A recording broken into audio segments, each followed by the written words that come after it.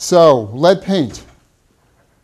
The overall point of the whole lead paint program is to worry and make sure that children 6 and under are protected from paint that may contain lead in it. So the first and most important thing you want to be, just as an overall framework, be thinking about is the fact that we're focusing on children, focusing on children 6 and under. We're focusing on places where there may be lead paint in those locations where children can be found. So the two typical types of places are housing, and child facilities. So that's what we're going to zero in on and talk about. Quick overview of what the background is in terms of the structure of the program itself. This just gives you some information about where the regulations are found, where they come from, and what they're overall meant to zero in on, which is just to protect against the dangers in lead paint and dust and soil in housing and in child-occupied facilities. And this just gives you some more information, background information about the different parts of the statute, the regulations, where things are found, if you need to go back and take a look at them. What we try to do in all the materials is give you a lot of information. We're going to pick and choose as to which parts of it we're going to delve into more deeply, the areas that we think are going to be most relevant as you go out and want to learn more about the program. But in case you need to delve more deeply into any parts of it, we try everywhere we can to give you information references to both the regulations and any policies that are relevant, so that if you need to go back at another point and look at things, you know where to go to take a look at them.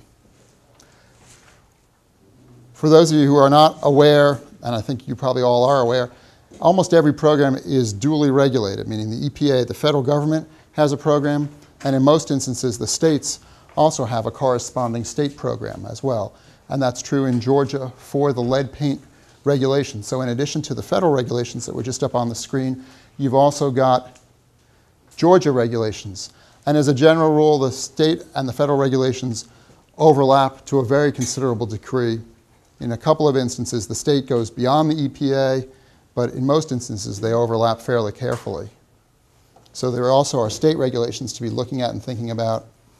And again, the whole point of these regulations, we're going to zero in on two key areas, what's called target housing, where people live, and child-occupied facilities, where children spend a considerable amount of time. Those are the two key areas on any campus and in any other area.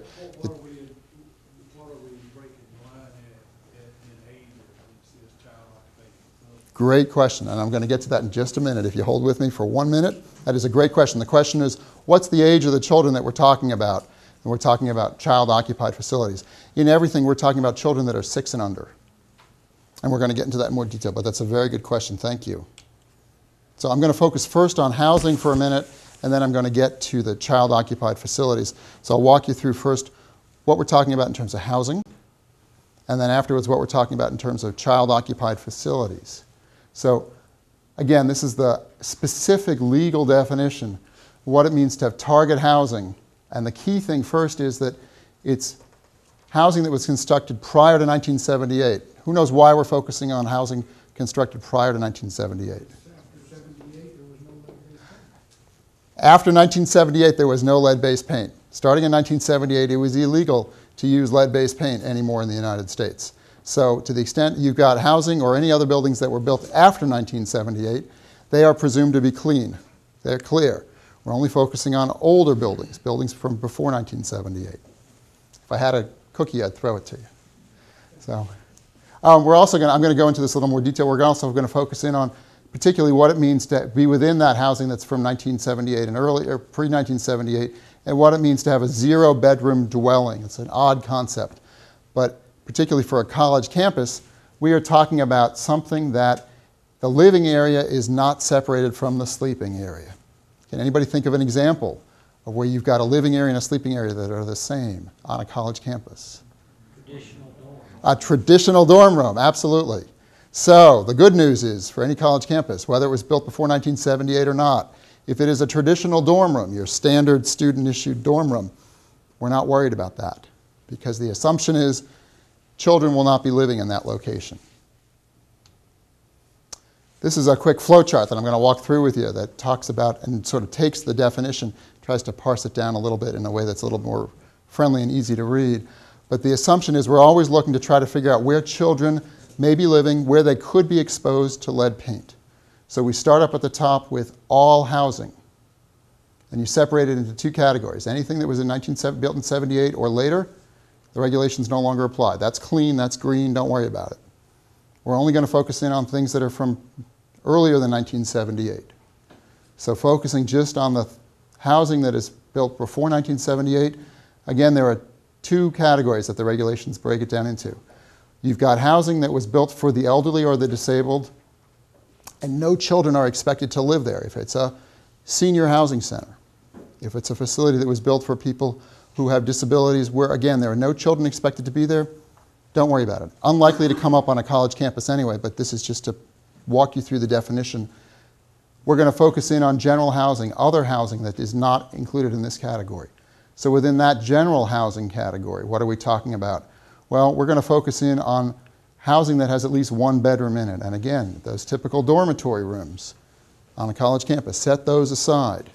So if we're going to set the dormitory rooms aside, what could we be thinking about for a typical college campus? What other kinds of housing might be at a college campus? We're looking for the residence director's apartments. Absolutely. Residence directors, RDs, RAs, apartments where, in fact, somebody could have a child living with them. The rule is not, does the child actually live there? The rule is, could a child live there? So you can have an RD who is single, who has no children, but if they're living in an apartment where there is enough room and space that they could be married, they could have a child living with them, then that is considered to be covered. Any other kind of housing that might come up on a campus besides RDs and RAs? Student apartment style housing. Student apartment style housing. Off-campus housing that is owned by the school, or on-campus housing that is more of a traditional, conventional apartment building. Graduate student housing is often more conventional apartment style housing. Absolutely. Any other kind of housing? President's house. President's house, absolutely right. Unfortunately, good news and bad news is the president, the provost, the chancellor, anybody who lives in campus housing, it may be a very nice house. If it is from before 1978, then that is considered to be covered housing. What if it's no longer used as a housing, but it's office space? If it is office space, then it is no longer a house. It has to be used as a facility where a child could be living there. Again, the president may be well past the point where he or she has children under the age of 6. That doesn't matter. If they are living in the house as a house, then that is considered to be housing that you need to look into. If it is a house that is now only used for functions, for receptions, for office space, it's no longer a house, so then you don't have to worry about it anymore. Okay? So that's the general rule. There's one more category that we want to sort through, which is even if you have general housing, even if it has at least one bedroom, if it has been certified as de-leaded, then again, you're in the clear. Something was built before 1978 with bedrooms. If it has been certified as de-leaded, that's great. Take it off the table and don't worry about it. It's those locations where it has not been certified yet that you still have to worry about it.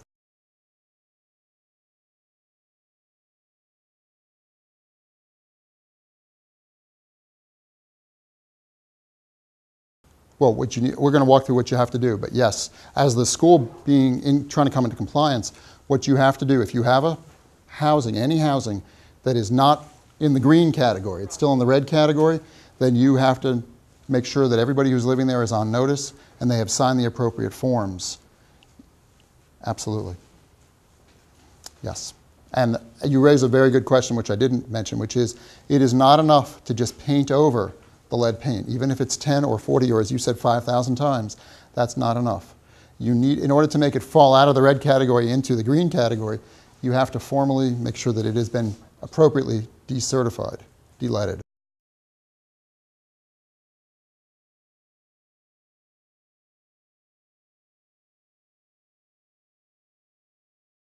And the answer is yes. You are looking individual room or living unit by living unit. So within a given building, if you've got 2 RD units on a floor mixed in with 20 student dormitories on that floor, the 20 student dormitory rooms fall off the table, but the individual RD units within the building, you need to make sure that you are getting the appropriate paperwork sign-off from each person living in that room. The best practice would be look at the whole dorm. I mean, they wall painted You, at the same time. you don't have to focus in on the dorm rooms, the individual dorm rooms at all. Don't worry about those. But you must make sure that anyone who's living in the RD units is signing off and making sure you are making them aware that there could be lead paint in those units. That's what the law requires.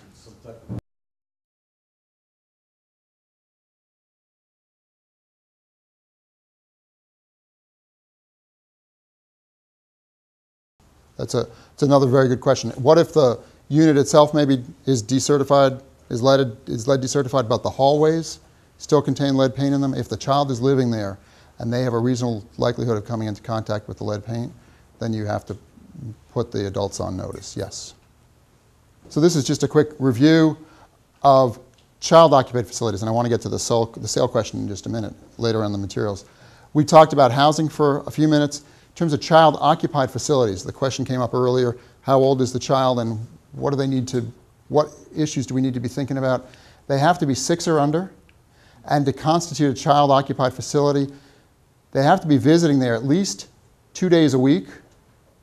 Each visit has to be at least 3 hours. Combined altogether, they have to spend at least 6 hours a week there and at least 60 hours a year. So your odd visit by your neighbor's friend's son doesn't count. But a daycare facility, a child care facility, a summer camp program where the kids are spending at least that amount of time there, those are the kinds of issues and programs that we're talking about. And again, it's 6 and under. So anything that is over 6, you do not have to worry about. So we've covered this. You all did a great job. You passed the quiz. The different kinds of places and programs that you want to be thinking about across the campus. And again, this is the exception. If you get it decertified, then you don't have to worry about it anymore. In terms of the disclosure regulations, and this is getting to the question about sale, there are 3 types of disclosure requirements. If you're renting, and rent is a very general term, doesn't mean money changing hands. It can be as part of a contract or in a work agreement. Somebody gets the benefit of living in college housing. Then you must issue the disclosure and have them sign it. If the campus is selling a building, a housing unit, then you need to make sure that the disclosure has occurred. How far back do you have to go? The quick short answer is, I don't know. Obviously, at some point, if it fades into the distant past, it's going to be irrelevant. But legally, you were supposed to have started doing this quite a while ago.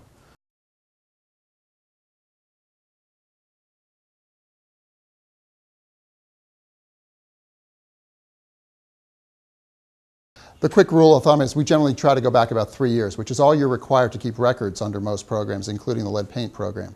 So at most, we're going to look back and we're going to ask for 3 years worth of records. Any regulator is mostly likely going to only look back about 3 years at most. So beyond that, I would not worry about it. And then the last one, which we'll talk about very quickly, is if you have the housing or the child care facilities being renovated, what should you be thinking about? So quickly, if you're going to be renting out housing, then you want to make sure you make these disclosures, and you don't need to necessarily be paying rent. All right? And again, there's one small exception. If it's less than 100 days and a one-time rental for the summer, then that's exempted out of the regulations. You have to make sure that the school conducts the appropriate disclosures, and there's an example of the disclosure pamphlet that needs to be handed out in the materials. And for every single lease, you want to make sure that the tenants, all the tenants, sign the release. Then they acknowledge that they received the pamphlets. Okay? So you want to make sure that they get the acknowledgement and they sign it. And you have to keep a copy for at least 3 years. Okay? Target sale housing, again, same requirement. If you're renovating a building that is either a child care facility or housing that could contain children under 6, then you need to make sure that the occupants are provided with notice. If the college employees are conducting the renovations, then the college has to make sure the notice goes out. If a contractor is conducting the renovations, then it is the contractor's responsibility. typically I expect that most of the times the contractor is doing the work. But if for some reason the school employees are doing the renovations, then the school must send out the appropriate notice. Okay? And similarly, even if you're not doing work in the actual living unit, if you're just doing work in the common areas, you have to still make sure that you're notifying them and giving them an opportunity to receive the pamphlet. It's a slightly lower burden on the school, but it's still there, and you make sure that you want to meet that. Even though the contractor has that responsibility as a good practice, obviously you'd want the school to make sure that the school is putting that clearly in the contract with the contractor, so there is no dispute as to what should have been done. Because unfortunately, the school is typically the much bigger target. If there's something that goes wrong someday, the school is going to be the obvious target. So even if you don't actually have that responsibility, you want to make sure that you're covered. And this just spells out some requirements for what the renovations are. And again, you want to make sure that you keep those records for 3 years. This provides you with a link to where you can get the EPA pamphlet. It's on the EPA website. There's also a copy of it in the materials. We talked a little bit before about certifications for abatement. This is what you'd want to be thinking about in the event that a school chose to conduct abatements, what you'd want to be thinking about, making sure that the people who are conducting the abatement are properly certified and are properly trained to be conducting the kind of work that they're doing. And you want to make sure that you provide appropriate notification to EPD if that abatement is going to be occurring. I'm going through this more quickly because this is less likely to occur. The more typical situation comes up with the rentals, with the housing units, but I just want people to be aware of this. In terms of some quick audit tips, things to be looking at and thinking about as you are part of the audit team, you want to look at all the target housing records going back a couple of years, and you want to make sure that all of the lessees, all of the tenants sign the acknowledgement. The reason we keep focusing on all is because most likely if you have a off-campus apartment with 5 students in there, it's not enough to have one student sign on behalf of all of them. You want to have every person who's living in that unit sign that lease. Also, if it's a lease that gets renewed from year to year, many times in many college campuses, 5 of us get together. The second year, one moves on and lives somewhere else, and we get a new roommate in. Well, if the 4 of us sign the lease again, and the 5th one doesn't sign the acknowledgement, he or she is living in that unit, and they have not signed the agreement, the acknowledgement, the release. So you want to make sure that every person who is living in that unit each year signs off. Okay? And then we talked about the president and upper administration making sure that they too sign it. Even though you wouldn't expect that you have to involve them, in this instance, you absolutely want to make sure that they've complied with it just like everybody else. And then finally, you want to make sure that if somebody from the system is performing the lead work, that they have the appropriate documentation, that EPD has been given the appropriate notice, and that appropriate disposal records are being kept for all lead activity in the event that it occurs.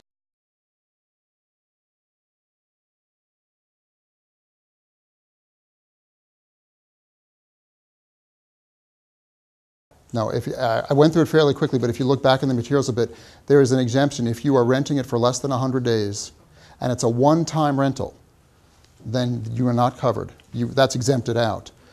You just want to make sure that it is less than 100 days and that it's a one-time rental. If it's typically for 3 months over the summer, that's 90 days roughly, don't worry about it. Certainly for one night. But what they don't want is an end run where you rent something for 3 months and then another 3 months, and therefore you cover the entire year that way. So that's why it's got to be a one-time rental for less than 100 days. Is that exempt to summer camp or not? It's not. The rules for the housing and the rules for the child care facilities are different. The child care facilities, you have to look at those time measurements that were in the materials, 3 hours at a time, at least 2 days a week, more than 60 hours a year. Then you would fall into the category where you've got to worry about it. If you're less than those trigger time frames, then you're safe. Dan, he was talking about housing campers. Oh, housing campers? Did I misunderstand? Summer camps are in If we had a camp that was a week long. Oh, if you had a camp, if the children were 6 and under, they have to be 6 and under to even worry about this at all. If you have children 6 and under who are living in this, But if it's less than 100 days. If it's less than 100 days, then you, I don't know. That's a good question. I haven't thought about that. I don't know. Let me try to find that out. My initial assumption is if it's less than 100 days, you probably don't have to worry about it, but let me check.